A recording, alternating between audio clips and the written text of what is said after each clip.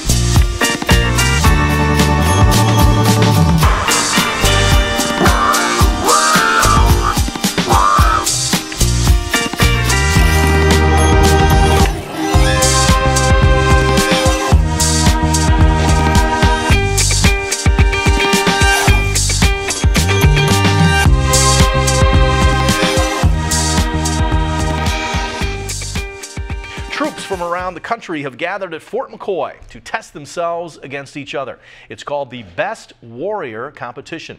The contest tests military members for skills like shooting and physical fitness. News 19's Pete Zervakis shows you today's challenges.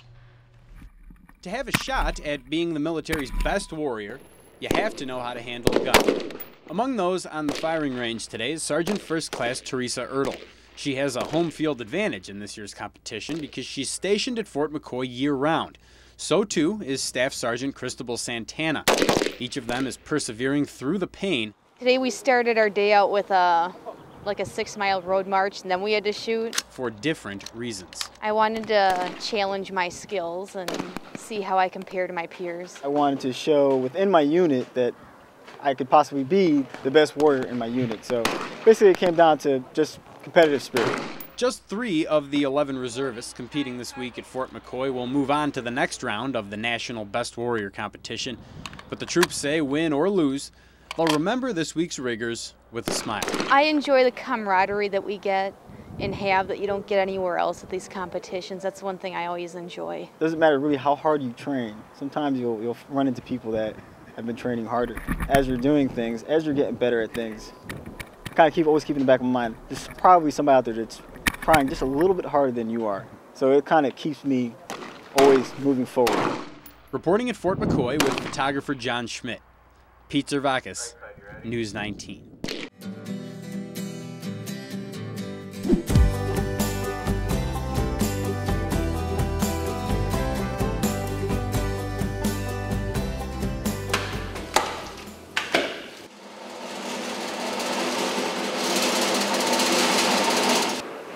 Westby is a small community and lives and dies by its locality. The key to good products is good quality milk. It starts right there. We bring the milk in, put it in the pasteurizer, and from there it comes upstairs up here to the cheese vats. We have 2 cheese vats. Each one holds 16,000 pounds of milk each, which yields about 1,600 pounds of cheese curd. Once we get the milk up and the temperature down to the right temperature that it's supposed to be, then we add the culture. We're letting it stir for 40 minutes before we set it. And when we set it, it's a coagulant that sets up the milk. It almost turns it to jello, a form of jello. Usually within a half an hour after we set it, it's ready to cut. And we let it sit for another 5 and start the agitation and the cook on it. Every cheese has a little bit different temperature that it gets cooked up to. The cheddar that we're making tonight goes up to 102. That's kind of the cat's meow right there. The happy medium between everything. Being that this is cheddar, we got to sit there and do the ditch on it. Push the curd back and push it apart with the rake and start draining the whey down. Then once the whey gets a certain amount down, sit there and start pushing it apart and all that there so it starts forming together. And we cut it up into slabs. And we flip it. We go 2 high with it and 3 high, then 4 high. And then we run it through the mill, salt it as we're going, and let it stir for 10 minutes after the last of the salt's on. Then we're ready to start running through the machine. After they get the curds all milled and salted, they bag them up. We'll be running them through a tumble drum and the elevator system into the packaging machine. So once they hit the top of the machine, they go into a scale system, which scales them out for weight purposes. They drop down from there into the machine where they're bagged. One at a time, they'll drop onto our next elevator system. They'll come onto our turntable, and from there we will sticker them with our label. From there, from the code, they go into the box and they're separated into the orders.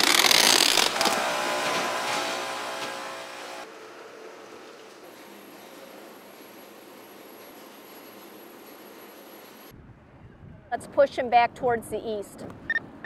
10-4. There's always a lead bird that's been through this before, so a bird in that flock is well aware of what's getting ready to happen. It's an early morning in Stoddard. 8 boats are out on the river chasing down a group of geese. This puts them under a little bit of stress. So what we're looking at now is the boats we're with trying to make a crescent shape around this flock of geese in the middle. The idea is that by surrounding them, we can slowly and surely push them over to an island further down the river where there's a net waiting to catch them. Think of it as a big box trap. It's a funnel. We're going to move them into a funnel system and move them into a trap. So why don't the geese just fly away? They're currently in molt, and that means they can't fly, and that's why we do this right now. They replace their feathering, and especially their flight feathers, which will be on their wings, and as they replace those feathers, they can't fly. Once the geese are herded into the net, the banding process begins. Geese are handed off one by one with their heads sheltered under one wing. They like being in this position because they can't see anything, so they're not gonna freak out. Wildlife officials then write down their sex and approximate age before fitting a metal band around one of their legs. All that information gets plugged into a national database. This band will be into a database that says this goose is an adult male. It was banded here in Stoddard on this date. A Canada goose not only is a federally protected bird, but it's also what we call a game bird. So we do have a hunting season on them. And when you have a hunting season on any bird, you have to understand that bird to its fullest to ensure that we're keeping populations at good levels. The geese are not hurt during the banding process, and once it's over, they are released back into the water. Reporting in Stoddard with photographer John Schmidt. Pete Zervakis, News 19. Wouldn't let them walk all the way up the sidewalk. Narcotics officers say the local drug trade is like a house of cards. I'll park here. Make the right arrest, and the entire operation comes crashing down. You can just walk down Court Street right to the side door. Yeah. Investigators in Vernon County hope this man can help them deal the first blow. He was arrested for buying heroin. Rather than go to jail, he agreed to work with police as a confidential informant. Armed with an undercover camera and police money, investigators asked him to buy heroin from 22-year-old Zachary George.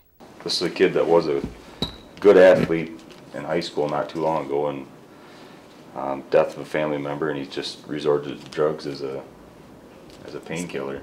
They believe he's an entry-level dealer, but if they can arrest him, he may give them the information they need to arrest his supplier and slow down the distribution of drugs in western Wisconsin. He's already talked to him earlier and was told by the target that he was good with heroin and that he could come up anytime. Okay, doors open, CI's out of the building, westbound on the sidewalk. This is video the informant captured inside George's apartment. Police say that's George packaging the drugs. The informant bought 3 points of heroin, enough to get high 3 times, for just $50. It was a successful buy. With this evidence, investigators have what they need to arrest George, but they let him walk.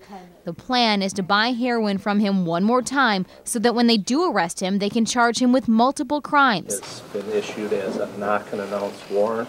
But a week later, investigators change plans and decide to take him down. We got information that the target subject is re-upped, what we call, and he's basically received more heroin to start to distribute. So the investigators that are working this case decided it was a good time to go in with a search warrant and attempt to make the arrest. A team of 7 officers surround George's apartment building, then slowly and quietly make their way to his front door. Sheriff's Department, search warrant, open the door. Open the door, Sheriff's Department. Sheriff's Department search warrant, open the door. Hands up. Yeah. Hands up. Hands up where you can see him. On your face. On your face, on the floor. Matt, cover me. Hands behind your back.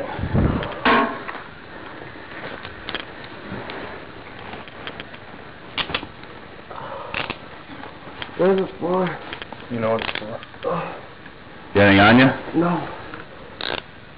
Room's clear, one in custody. Officers searched George's room for more than an hour, but didn't find any heroin. They found the suspect in the bathroom dumping what we believe to be the heroin and whatever other drugs he had down the toilet. And the toilet was flushing as the officers hit the room. Investigators did find what they describe as the materials used to distribute heroin and other drugs, like a scale and the bags heroin is often sold in. With that evidence and the heroin and videotape they collected earlier, officers have enough to place Zachary George under arrest. If you're dealing drugs in Vernon County, you will be caught.